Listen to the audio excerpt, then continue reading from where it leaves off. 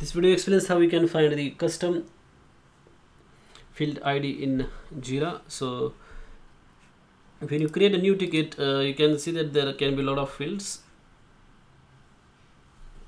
like this ticket summary, ticket type, and components, and priority, etc. So if you want to find out the ID of those fields, what you can do is click on the settings of your Jira software, and then you have to click on issues. So if you have permissions, then only you can do this operation, otherwise you will not be able to get there. So once you are in here, what you have to do is you have to click on custom fields,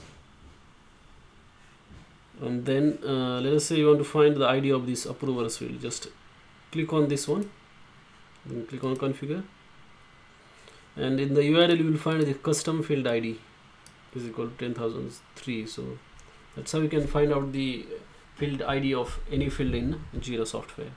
Thanks for watching this video.